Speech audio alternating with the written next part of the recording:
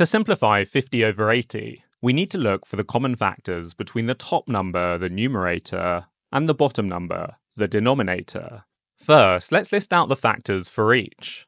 For 50, the factors are 1, 2, 5, 10, 25, and 50. For 80, the factors are 1, 2, 4, 5, 8, 10, 16, 20, 40, and 80. So the largest common factor between 50 and 80 is 10.